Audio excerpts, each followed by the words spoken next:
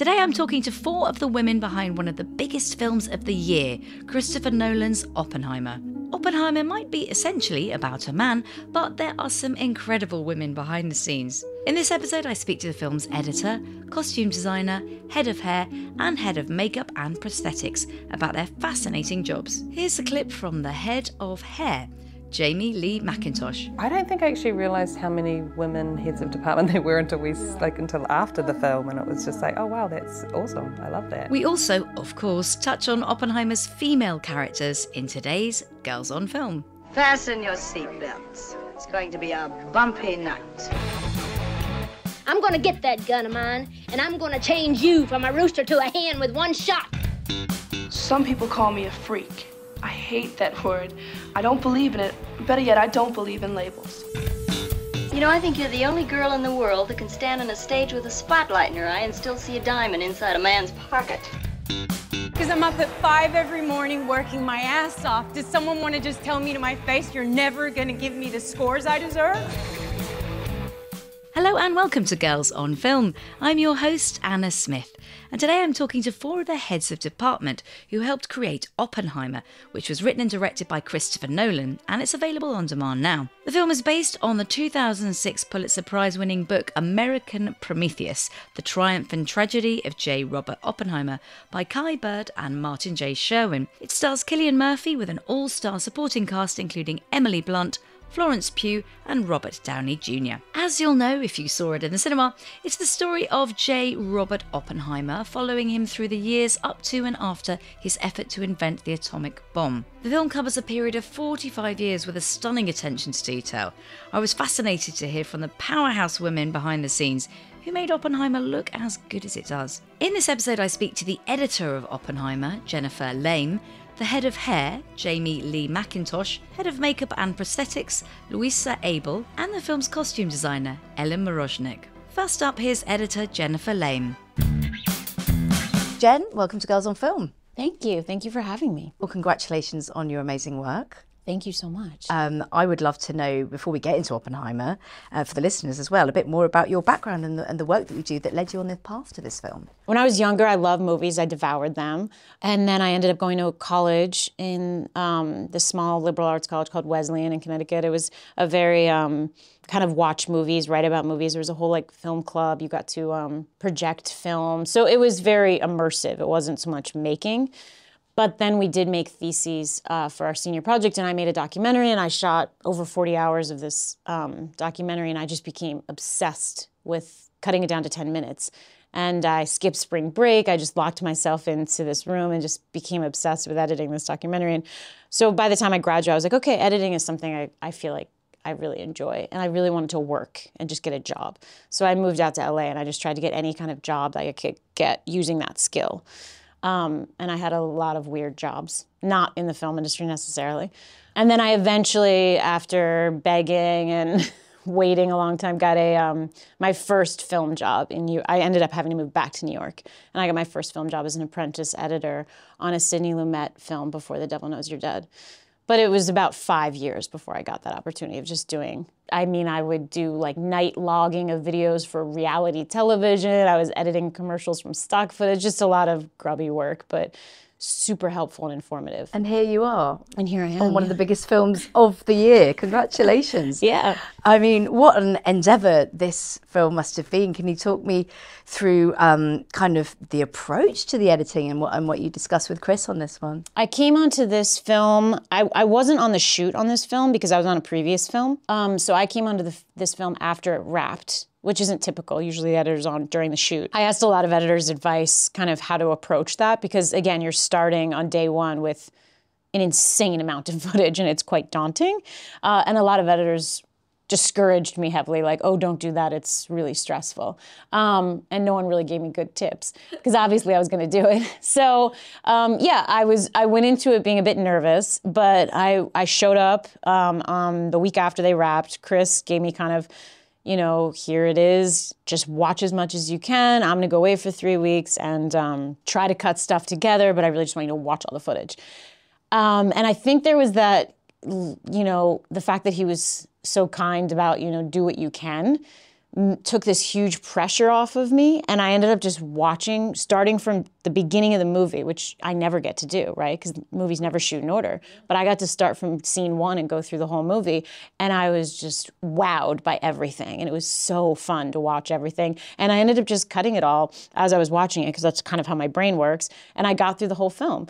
It was a really unique experience, and I think it was really great to go through it beginning to end, because people always ask me about, you know, the times and the black and white and the color, and I think getting to work it from beginning to end on this particular film was actually super helpful. I think it would have been way more confusing and disorienting if I were on set every day cutting it out of order kind of thing. So it actually kind of worked out, even though it's not a typical way to work. And is it a very solitary business? Are you doing much collaborating at the stage of editing, or it really is just you in the studio? I mean, those 3 or 4 weeks, I can't remember how long it was me primarily by myself, but then there's a team of people that work with me. My additional editor, Mike Fay, who kind of ran the cutting room, and when I wasn't around, he would cut scenes on set if they needed to be cut for Chris. He was there, and he was super helpful for me, because if I was confused by something, he would explain to me what happened, or if there was like a scratch on the film and I couldn't use a certain shot. Like there was a whole mystery of the shoot that I didn't know about. So those guys would help me through it. And yeah, there's people that I interact with during the day to like go have lunch and talk to people. But yeah, mostly I'm in a room by myself. And what would you say, I mean, this is a very broad question, but the primary goals of editing a film like this, I mean, obviously there are aspects to make the story clear, but to keep it to time, to enhance certain aspects of the themes. I mean, is there anything you wanted to pick out from that kind of area? I think editing is so hard to talk about because it's just one of those things where you just like work the material. And it's just like I'm in a room with the director for many months. I kind of block out a lot what happens because I think it was like 2 years ago now. But yeah, it's just this immersive experience of just working the material and just becoming immersed and I become an expert on these characters and these people and become obsessed with them. And it's like my life. I started this movie in May and I finished it around January of next year. So it's like 6 months of just becoming just obsessed with something. Do you know what I mean? And just working it and screening it and talking about it and dreaming about it and thinking about it. And then it's kind of over. So it's so hard to talk about specifically what went on in those 6 months. It never felt like work. It always felt like I just wanted everybody to love and enjoy the film as much as I did. And so I love screening it. I love watching it over and over again. We screened it every week for 2 or 3 people. And I loved doing that. I love learning new things. I love sitting with someone and noticing when maybe they checked out and how to get them back in. Like, you know, it's just this crazy process that's hard to talk about. But for me personally, I liken it to like playing an instrument or like practicing the piano. Like I can't tell you how I got better at the piece. It's like this intuitive thing, you know? Yeah, I mean, because obviously I edit copy as a journalist. Yeah, so like okay, great. I can understand that would not be easy to describe. Yes, it is very exactly. instinctive, isn't it? Exactly. Like when all of a sudden you figure out the copy, like if I'm like, how did you figure that out? Like it's hard to tell me you that. just know when it works. Exactly. And you're like, right, I've got it. it. That's such a weird answer, right? So I do realise I'm asking you a really difficult question. No, of course. And of course that's what people are going to ask me. But I wish I had a better way of articulating it, you know? Tell me about the female characters, because we're girls on film, and obviously you know, there's yes. 2 incredible actresses who you're editing here. Yeah. Can you talk to me a bit about the thought processes of how you were editing those scenes with them in particular? Kitty and Jean are incredible, integral parts of this film, and I love their characters so much. Kitty, every scene she's in, I have her lines embedded in my head. Like every scene I feel like is so impactful that she's in. I love her. She's so funny. She's so loyal. She's kind of mean in this great way in her humor. You know, there's parts of her that are unlikable, and that's okay, and I like that. And I like that Emily Blunt really embraced that about Kitty. All of her scenes leading up to that last scene when she kind of has this standoff in Room 2022. Can a distinction be made between Soviet communism and communism? Well, in the days when I was a member, I thought they were definitely 2 things. Oh? I thought that the Communist Party of the United States was concerned with our domestic problems. I now no longer believe this. I believe the whole thing's linked together and spread all over the world, and I have believed this since I left the party 16 years ago. But 17 years ago. My mistake. But you said... Sorry, 18. 18 years ago. Are you familiar with the fact your husband was making contributions to the Spanish Civil War as late as 1942? I knew that Robert gave money from time to time. Did you know this money was going into Communist Party channels? Don't you mean through? Pardon? I think you mean through Communist Party channels, don't you? Yes. Yes? Yes. Yes. Then would it be fair to say that this meant that by 1942 your husband had not stopped having anything to do with the Communist Party? You don't have to answer that yes or no. You can answer that any way you wish. I know that, thank you. It's your question. It's not properly phrased. Do you understand what I'm getting at? I do. And why don't you answer it that way? Because I don't like your phrase. Because that scene in the movie, right, when you read it, and it's a pretty stereotypical scene in the sense of like, okay, it's someone and you don't think they're gonna do well, and then they do well, and it's great. And like, we've kind of all seen that scene in a movie, right? But I think there's something about Emily's performance throughout the film that leading up to that scene, it makes that scene so much more emotional. And I remember my friend who came to an early screening was like, I kind of knew what that scene was gonna be the minute it started, and I could have watched like 45 minutes of it. Like I just loved it.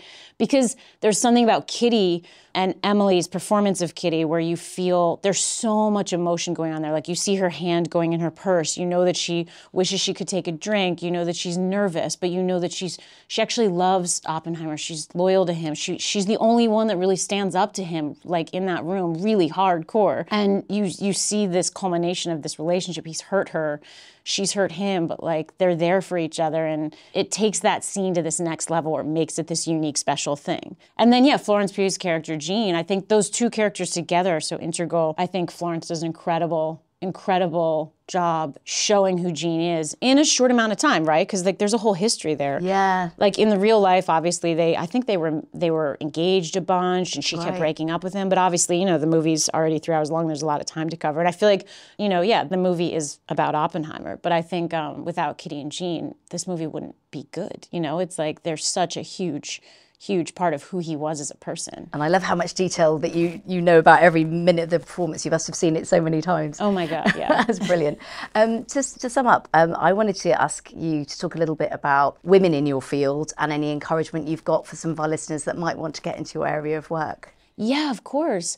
I think it's been really important to me to make sure to give women an opportunity that are coming up. So I always try to hire women. I feel like in my career, like the first person who got me my apprentice job was a woman, this woman, Jennifer Lilly.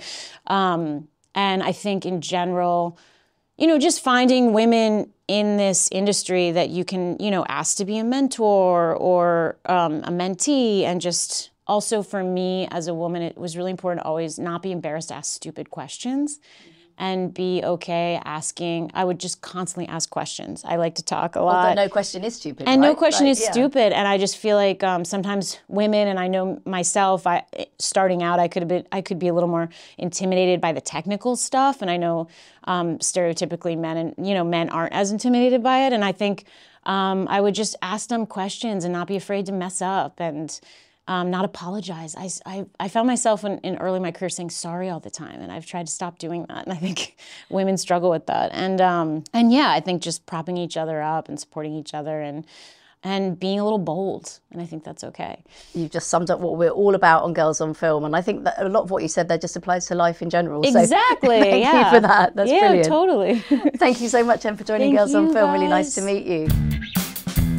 That was the editor of Oppenheimer, Jennifer Leigh. My next guest is a legendary costume designer, Ellen Mirojnick. Welcome to Girls on Film. Thank you for having me. I'm a pleasure to be here. Big fans of your work. I mean, Basic Instinct, Fatal Attraction, some iconic movies. Before we get into Oppenheimer, I'm sure our listeners would love to know how you started in the industry and were there any women in particular that encouraged you on your journey? Well, I started in the industry by happenstance. And I find sometimes a lot of costume designers come into the industry that way. I started by going to visit my husband on a film, and they didn't have a costume designer. And they asked me, I designed ready-to-wear prior to coming into film. And I always loved film from the time I was little and went to the movies all the time. Anyway, so they didn't have a costume designer, and it was a bit of, as many years ago, and it was a bit of a soft porn film, truth. But it took place in 1910 or 12, and it was in New Orleans, and it was a house of ill repute that was filled with women. In any event, I was so happy to design it. I was so happy. I didn't know what I was doing. I jumped in the water, didn't know what the heck I was going to do, and did it. And it was the beginning of what we are here talking about today. The women that influenced me later on, as I went to the next step, were colleagues. But I was introduced. It's a very, very odd and funny story. But there was an actor named Tony Roberts, and I happened to meet him. I thought, well, I'm going to go to California and bring my portfolio and meet people. And I'm going to become a costume designer now. And I met this fellow, Tony Roberts, he was in a lot of Woody Allen films. And I said, I really would like to be a costume designer. And I said, do you know anybody that I could meet? And he said, where do you live? And I told him I lived in New York. And he said, I do know somebody that I'm going to call for you. I showed him my portfolio. He said, you really are a designer. And I'll help you any way I can, which was just a blessing, right? And he introduced me to this wonderful woman named Johnny Johnson. And Johnny was a legendary costume designer at that time. And she was, I think, it was like at the time of The Wiz. They were making The Wiz, right? And she said, Ellen, obviously you have some talent, but you have to join the union. You have to do the following things. I'm not a fan, but you have to. And so I would suggest get on it really quickly. And if you get in, which you might not, maybe I'll hire you as a runner, as anything.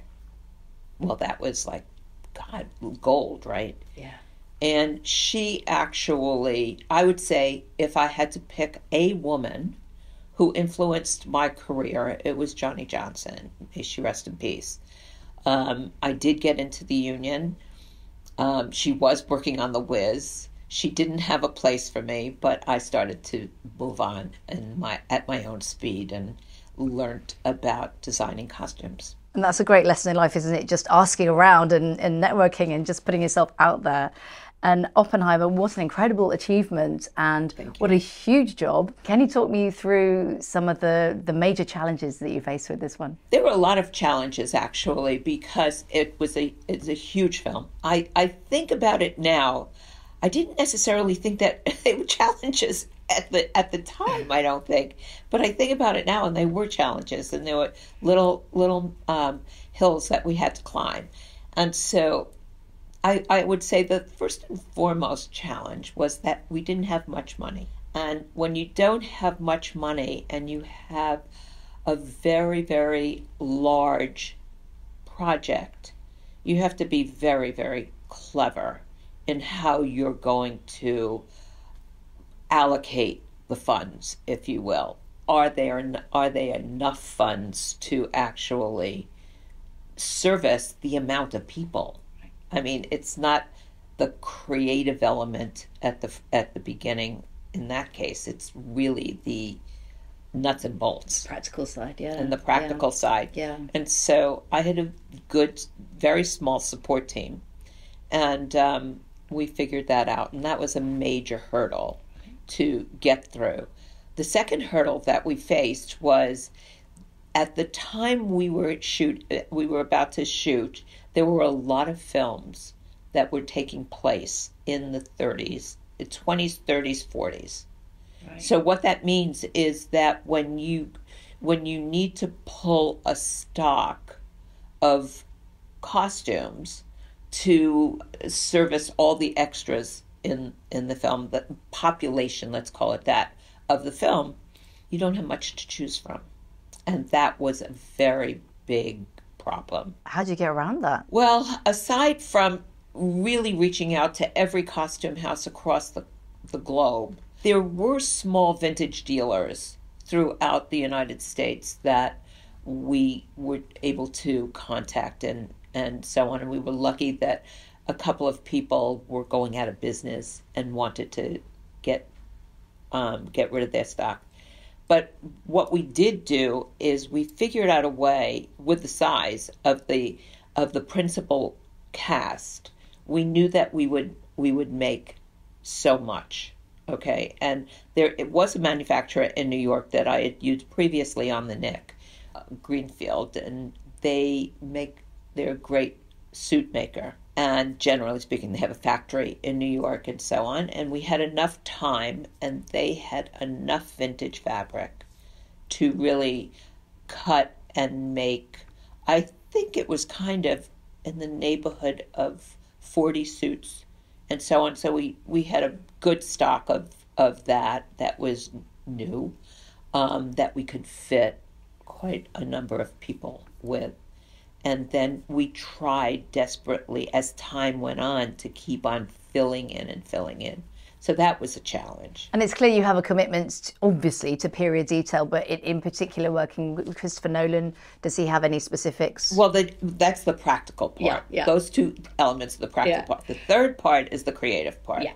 So Chris had a number of different asks, and his notes, I think that's a better way to put it. His notes were very clear. He was not interested in a stylized film or a precious film. So what that means in a period piece is that the attention to detail, 100%, because he loves the reality of it and the authenticity of it. But he also asked for an original element as well. And that was because he wanted it to be accessible, the whole film, to a modern audience. I thought I was going in to really create a precise period film when I was asked to do the project, but that wasn't really the case. And the difference is that when that request comes, what that meant to me was that I had to discern all of the periods involved. Okay, I had to look at the 20s, 30s, 40s, and so on, and actually deconstruct the periods so that I could find what would equal the 20s, the 30s, the 40s, the 50s. Because there was another element involved, is that knowing how Chris can rip apart a story, take apart a story after it's all done, and it's fission and fusion, and reconfigure it in the way he wants to tell the story, if it is different than the script, right? Because there was so much, all of the periods needed to flow in a way that would never take you out of the... You would never say, oh, am I in 1942 or am I in 1935? You had to just be able to have that fluidity happen. Yeah. Right?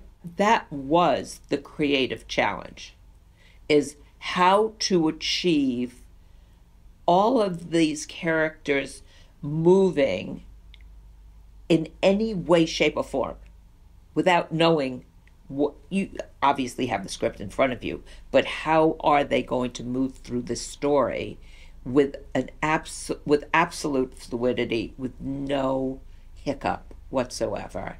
Because the intention, of course, is to make a seamless film. One more element: nobody wears hats except Cillian Murphy. And that's a very big element when that is a huge note, but it's coming from his mind's eye, right? It's his story. So it took a beat, and then you had to understand that it was not going to interfere with the storytelling. Other hats would interfere with storytelling. The exception, of course, is Albert Einstein, and that's a story point. But in the general population, it's from his point of view. That's a fascinating detail. Thank you. And what a hat. And that must what have a hat. taken some creating. We searched the globe, and we went to really fine hat makers in Italy. Didn't work out. London didn't work out. New York didn't work out. And found market at Baron Hats in Los Angeles, of all places, to right at our doorstep, basically, who actually had the most perfect fabric, the perfect color, and he hit it out of the ballpark the first time out. It's extraordinary. Yeah. Before I let you go, I just wanted to ask briefly about the female characters, because obviously, I mean, Kitty in particular, really interesting character who, of course, had a wonderful career, but we see her kind of reduced to perhaps the frustrated role of having to support her husband. How did you think about that in terms of her costume and her changes of wardrobe? Kitty was quite interesting because she was ambitious. She was quite, she also came from a privileged background. And so there was a connection. You could see a connection immediately. We somewhat emphasized that connection a little bit. And I didn't realize it till after we made the choice of the blues. The blue that she first meets Oppenheimer, the blue dress, and his blue. It was a natural choice. It just came. And in showing her privilege in the choices of her costumes at the very beginning, in setting her up, was important to see her silhouettes be refined, fabrications be refined, and so on. But as she deconstructs and as she becomes an unwilling mother and an unwilling partner, actually, or cannot, her ambition was filtered to him, but she was so distraught and so unfulfilled at that time that she turned to alcohol, and she kind of became that drunk that was so sad. So what we decided to do in that part, we felt that her costumes they could not look like costumes. So what I mean by that is, we all put things together and so on and so forth. And as designers, we tried to tell the story through the clothes and add a layer to building a character in that time and place. And what we did with her is that at that point in Los Alamos, where she hated where she was, she hated being a mother, she didn't know who she was any longer, totally distraught. In the fittings, what we did is we gathered up clothing, put it on the floor, and just picked up different pieces. And if it looked, Emily is magnificent, but if it looked like a costume, we'd take it off. We'd take off a piece, because a woman like that would just, what is she thinking about clothes? She's not thinking about clothing. She's not doing anything she doesn't have to go anywhere, she doesn't have to do anything. And she hardly even wants to get dressed. The approach was a naturalness, once again, to how she actually comes together in a distraught way in Los Alamos. And gradually she comes back together because she still has invested that ambition in him and pulls herself together in, I would say, somewhat of a simple and conservative way, and actually makes a strong statement because of that in the end. That's such a fascinating insight. Thank you so much. You're very It's been welcome. Such a pleasure talking to you. Thank you for joining Girls on Film. Thank you. My pleasure.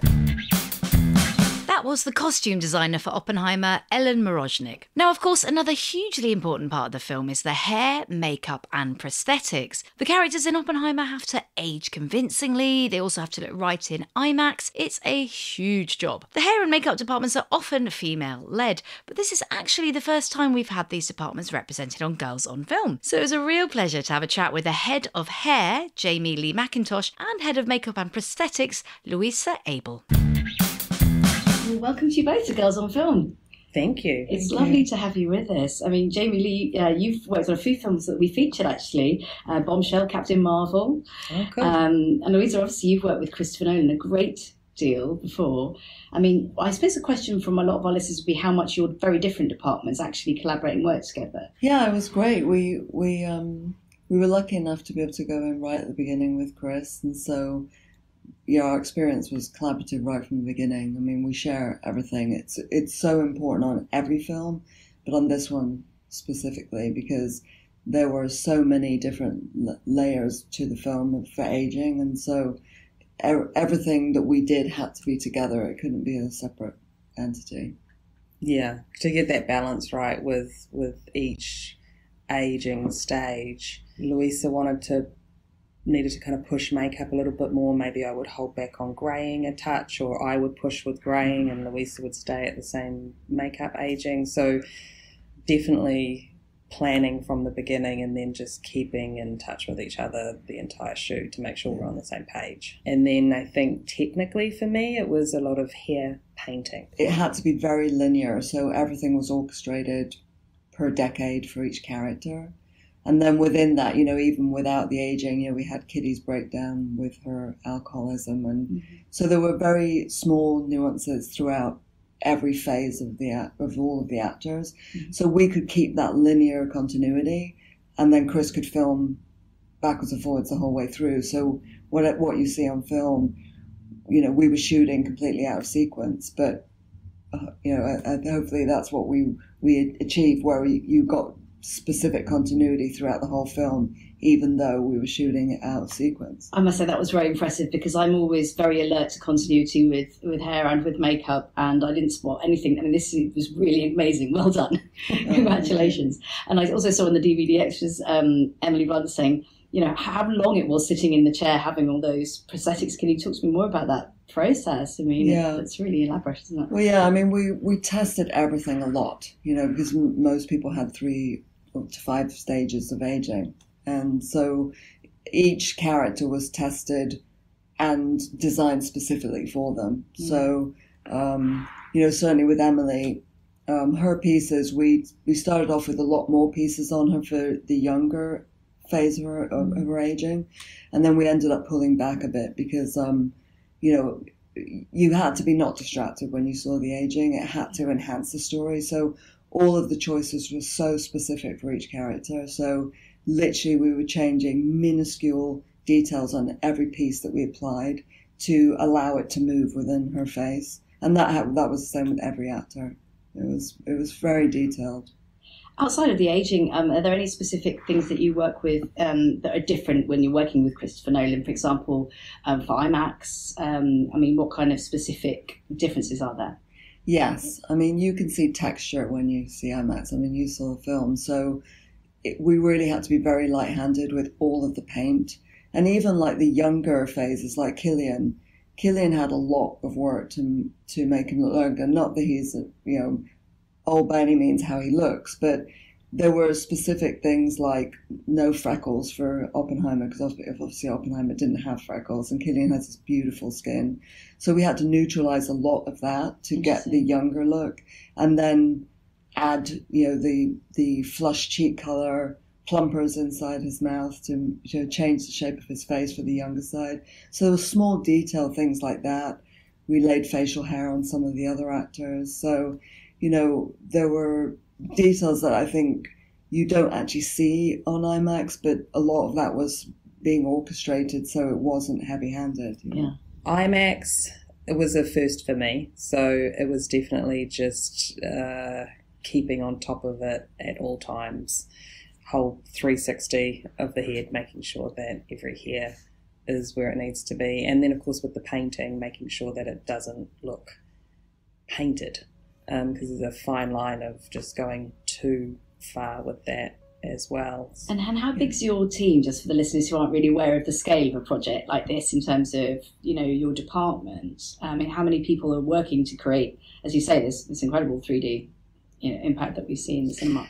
I think most of the time it was myself, then I would have my assistant department head and 2 others, so 4, and then of course someone helping to process background, and then they would hire depending on how many. So you mean all what we would call extras in this country? Yeah. I was going to say, because that is either way, whether or not you're doing the extras, that's a lot of work. Mm-hmm. What kind of hours were you pulling? It's more set with Chris. Chris is very on time every day. So, but as far as film industry goes, because it's we not have 9 to 5. Off, getting everyone ready and then clean up. So it's you like the last people to leave in a way. Well, some of the last, sometimes, yes. And in terms of, because obviously we're looking on screen and we're seeing it's quite a male-dominated film, but I'm getting the sense. I mean, we also see wonderful women like you behind the scenes.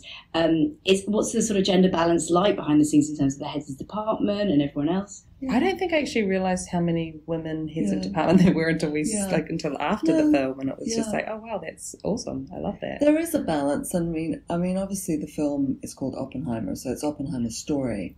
But actually, you know, you've got two really strong female characters in this that are crucial to the story, and both Florence and Emily, I thought, brought a very strong female balance to the film, even though it's an Oppenheimer story, you know. Tell me about working with let's start with Florence, because I mean, we love her, obviously. She's an incredible actress. And how is she to work with? I adore her. I love her. This was my second time working with her, and she's fun, and she's professional, and she just brings it every day. So yeah, she's a joy to work with. And Emily the same. I mean, but every actor that came on the project were incredible. I mean, they came prepared. They knew exactly why they were there. It was a joy to work with all of them. It really was, and it's hard to do the longevity of what they had to do with having long makeups and the hair chair and everything, haircuts. They were amazing. Yeah. And what kind of collaboration do you have and conversations do you have with the actors in terms of like a hairline decision or anything like that, or anything specific to do with makeup? Well, with Chris's films, we go to the first fitting that they ever have, so it's a completely collaborative thing where it's, you know, director, actor, the costume designer, props, us, and there is an initial conversation that is guided by Chris. Mm-hmm. So he'll have had meetings with the actors, so they come with their ideas, but it's definitely with Chris involved, and it's designed to help them, you know, perform in the film and then tell the story. I think, as Luisa was saying, it's incredibly helpful to have Chris in the room to kind of guide those conversations with everybody. And then sometimes you get wonderful little surprises once you've actually started camera testing, like with Robert Downey Jr., for instance. We were just testing, just slicking his own hair back to see what we could get away with and see and if it was going to work. And then Robert kind of going, we need to shave my hairline, we need to change my hair. And Chris and I going, this is amazing, we love this idea. We were hoping that would happen. So sometimes it doesn't all get worked out in that very first meeting, but it definitely gets there. And then there are those moments. I remember when we were doing the oldest look with Emily for Kitty, and I would prep her hair, she would go into makeup, get all that incredible makeup put on, she'd come back to me, I would style, and then I'd do a final coloured hairspray finish to darken and kind of matte her hair down, and she would just, once I'd finish, she'd just look and she'd go, there she is. It was just that finishing touch to be like, there she is. There she is, yeah. And it's a nice feeling to hear your cast member say that, you know, that's okay, she's ready to go. When you sit down and watch the film, is there like a cast and crew screening? Talk me through it. And are you looking at your work, or are you able to enjoy and relax and watch the film? I think when you first watch the film, you are looking for technical things that you want to make sure everything's right, even though you've seen dailies. Yeah. To actually see Chris's vision, because that's what we're really doing, you know, facilitating that. It was pretty amazing to see it, you know. Yeah. And happy it came out the way it did. You know? Yeah, I think because you put all that planning in the beginning to hope that all those agings and everything's going to hit the mark where it needs to, and that story for us is going to be told how it needs to be told. And as Luisa said, you see bits and pieces as you're going, but then you watch it and you get to the end and you're like, it worked. Yeah. So relief must be one of the big things. Yeah. And obviously you mentioned Robert Downey Jr., he's in a lot of black and white scenes. I mean, does that present any kind of different challenges for either of your departments? For me, because I was bleaching the top of his hair, and regrowth comes through very quickly, and the contrast of the white and the very dark regrowth, so just having to, you know, it would be like a millimetre and I'd be like, oh, well, we need to do something about this. So just really staying on top of that. And when you see that in colour, it's not as great of a difference. So I think for me with him and specifically, that was something I needed to stay on top of, because when he was a bit younger, I was doing a darker grey, and then when we see him in his later scenes, it's more of a white kind of slick back. So there's no room to hide at all with the IMAX, the close-ups, the black and white. That's a good way of putting it. Yeah, literally, everyone can see everything, every single detail. Right? Yeah, and for our side, it definitely, and the makeup side and prosthetics, it definitely changes. So one of the first things I always do when we start a film, on every film, is change the lighting within the trailers. So we can do tungsten and daylight. And then obviously Hoyte was very to ask him, what kind of lighting we were doing in different scenes. And then obviously with the black and white, it definitely, the highlight and shadows change dramatically in the black and white.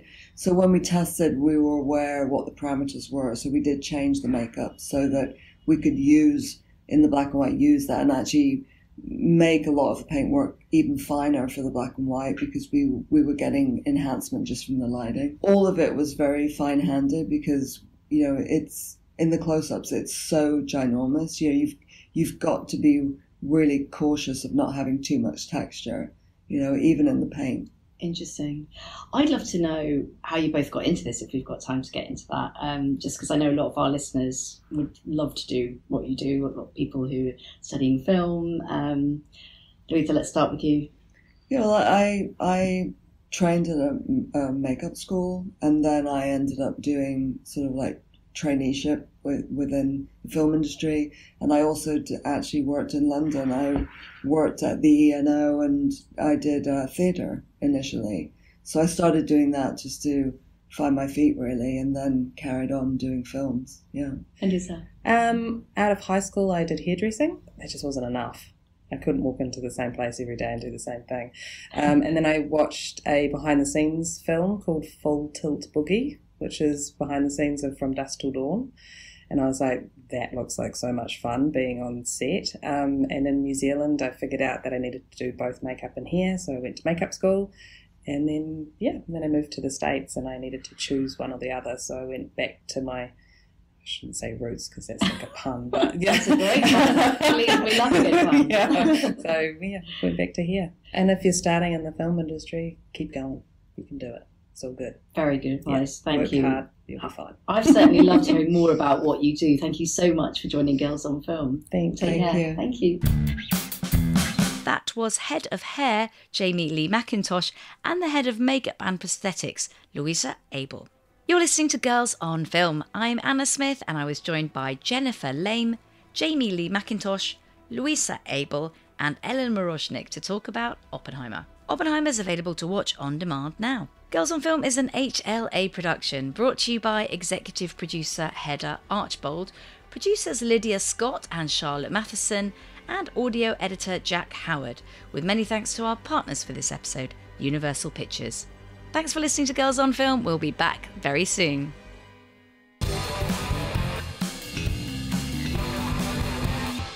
I know that, thank you.